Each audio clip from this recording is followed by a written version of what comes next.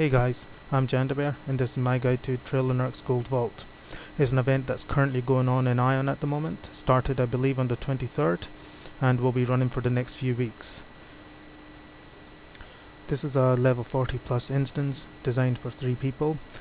Elios can pick up the quest just at the top of the stairs near Elios Square from the Shugo NPC where the red dot is on this map. Asmodeans, you guys can pick it up here where the red dot is. I don't really know your city all that well, but I'm sure you know where this is. Okay, before we get started, I want to quickly explain the 3 Shugos that you're going to see when you first enter. They're dressed in specific class armors. The one on the far left, he's got a shield and a sword. He's dressed like a Templar. The one in the middle, he's using a polearm. That's the Gladiator. The one on the far right, that's the Sorcerer. And each of these will transform one of you guys, one of your 3 party members, into the corresponding class. And you will have unique skills that only you can use for that class. So hopefully that clears it up for some of you who haven't done this before as to why people are specifically shouting for a Templar, Gladiator and Sorcerer. They're not actually referring to the class of the players, they're referring to the roles they want you to play when you go into this dungeon. Okay, let's get to it. Alright, the first thing you will notice is I marked myself. That's because I'm playing the role of the Templar. Just right click the Shugo and you will transform into the corresponding class. Now make sure you all have your class and your roles kind of designated before you come in. I'll explain as I go along what each of the skills do. Right, first of all, just use your number 2 skill, that's called Provocation.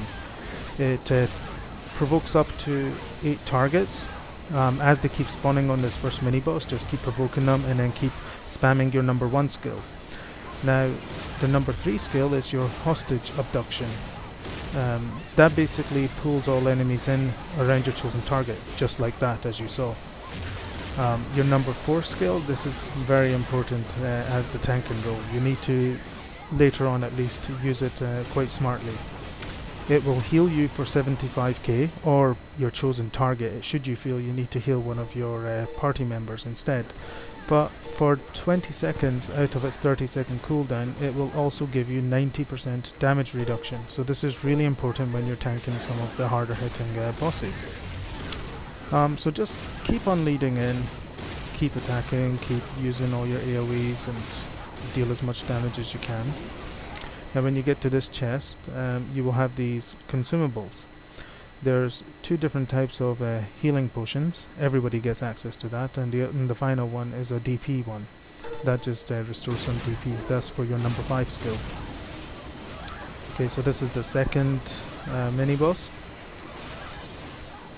She will always spawn the first set of ads there. They're ranged ads, so run over to them. Second set of ads will spawn over at this location.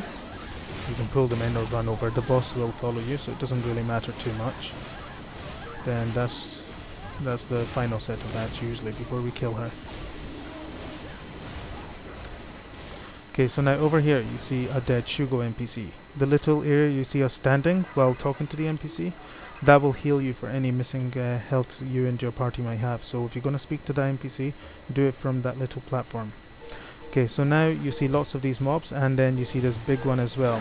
You can see under their name how many points they're actually worth. So make sure as you've killed the majority of the 8 to 10 mobs you're pulling, you get moving to the next batch. The other ones will continue to follow as well, including the big one. If you want to achieve A to S rank, you're going to have to be relatively aggressive on how quickly and how many you pull. Bearing in mind though, some of your skills will only hit 8 targets and so on, so you're kind of limited on how many you can burn down at once anyway. Right, so just keep killing, keep pulling, and the first mini boss in this room, or the first boss, whatever you want to call it, will spawn based on the number of points you have. You can see at the moment we're just above 50k points, and now the first boss is spawned. That's it up there in the middle. Mirez or Myers or whatever you want to call her. So go over here. Now unlike the other larger mobs, you cannot pull this boss over to the other mobs at the site, because if you pull this mob or any of these bosses that spawn at this location too far, they will lose aggro, go back and reset. So unfortunately you have to just kill her on the spot and then start pulling again. Now what you would want to do for your S rank runs, and you do need to go with people who know what they're doing, maybe even be on TeamSpeak or Mumble or something. When you're fighting that boss in that middle location, you want your sorcerer and your gladiator to be pulling the big mobs and the smaller batches around them from the left and right sides. That way you're constantly getting a feed of points. Right now we've kind of gotten over 90k, we've got this boss spawning, so I will go up here. And that's me using my DP skill. So you can see down there on my action bar when it's about to come off, so in case you want to use it again, you can also press it again to remove it. But if you have your number 4 skill, your protective shields, you don't really need to worry about using your DP skill. As the bosses get harder, you're going to want to kind of juggle between the two of them and make sure you don't take too much damage, because they will start to hit very, very hard.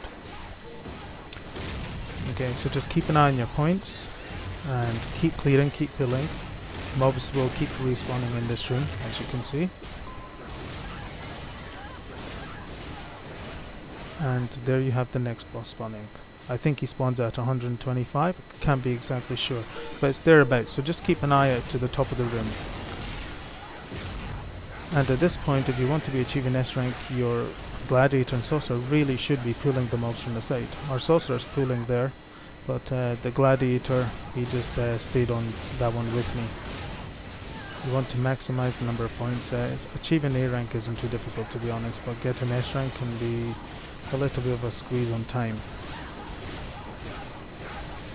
Now this boss, more so than the others before him, hits very, very hard if you don't have your DP skill to use or your number 4 protective shield skill to use.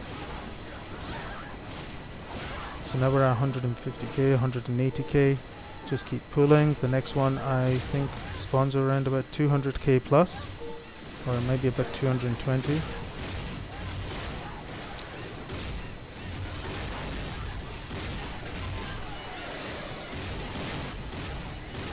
Now it is important, if you're playing the role of Templar, that you're leading the charge, you're charging through all the mobs, because your HP is considerably higher than the Gladiator and the Sorcerer, and you have more defensive skills. Well, you can use your number 4 healing skill, Protective Shield, on somebody else. It leaves you vulnerable, so it's not a good idea. Okay, so this guy, he spawned at over 200k points. Again, if you want to achieve S rank, you really need to have your Sorcerer and Gladiator continue with the pulls from the side. Because when you use your DP skill, as I have, you literally move like half a foot per second. You're almost as if you're bound on the spot. You can't run anywhere, and even if you could, you would reset the boss. So you're forced to stay there.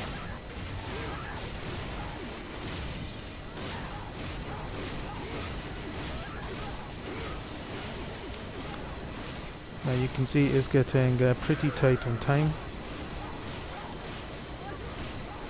If the boss isn't almost dead when he starts casting that skill, then you know that your DPS are doing something wrong.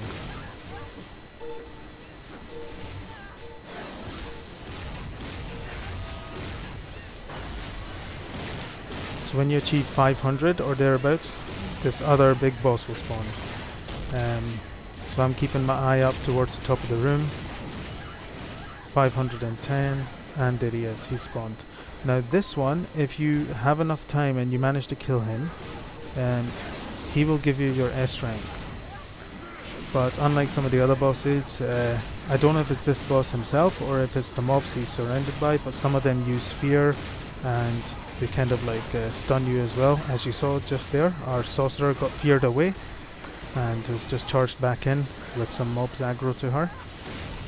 And you can see there I got hit with the free skill as well. Unfortunately in this run we did not achieve S rank, but you can see how close we came, and you can get a rough idea of what's expected of your group if you want to achieve S rank. So there, we got him down to like the last 15% or something. Now the number of keys you get for A rank is 3, and for S rank is I believe 7 keys. Can't quite remember. Okay, so along with the quest, you should have an additional key, so we got 4 keys. That's just something I'm opening from the kind of healing camp event that's going on. So that's a big chest that consumes 3. The smaller ones consume 1. Now something to note is when you open one of these chests, randomly you will get a golden pig spawning. So you kill the pig, and then in the middle of the back room you will get a big chest spawning that consumes 7 keys if you have them. Thanks for watching.